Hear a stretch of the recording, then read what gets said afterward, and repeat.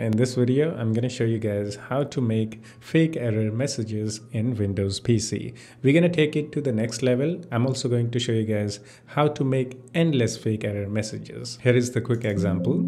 Your computer is hacked. Looks legit, right?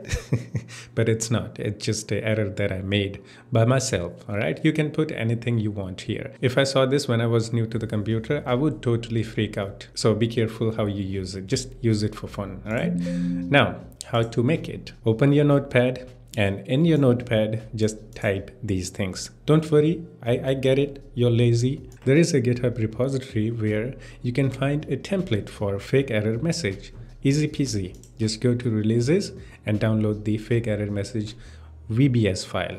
All right, then open that VBS file with the notepad. You can customize these errors by changing these. Let's say I want to say hello, how are you? And you can also change the title. Okay, I'm just gonna change it to title, just for example. And I'm gonna save this. And I'm gonna go back, just double click to run it. And you can see this is our new error message. Hello, how are you? Okay, now how to make it endless so it never ends. It's really simple.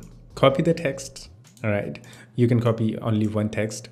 Okay, don't have to copy like whole text there. You can copy paste, copy paste, copy paste, paste, paste, paste. Okay, as much as you want. Let's say, for example, I want these many errors. All right, so I'm gonna save it. Now if I open this, hello, how are you? Okay, if I hit okay, it's gonna repeat itself as many times as we have typed it in here.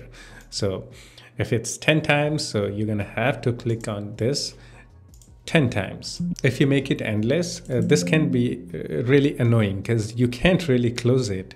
Even if you go into the taskbar and close window, you can't open it. Okay, so make sure you're doing it to the right person who has the patience. Okay, if you're into like you're gonna prank or something like that, you can't close this. Even if you do this, you have to close this as many times as you have typed in here. Just imagine hundreds or 1,000 times you have copied and pasted this. This can be really annoying. As I said again, use it carefully. So that's it. Hope you enjoyed it. If you have any questions or have any suggestions for me, you can always do the comment and we can have some chit chat in the comment section too. Yeah, that's it. I will see you in the next one. Take care of yourself and have fun. Bye-bye.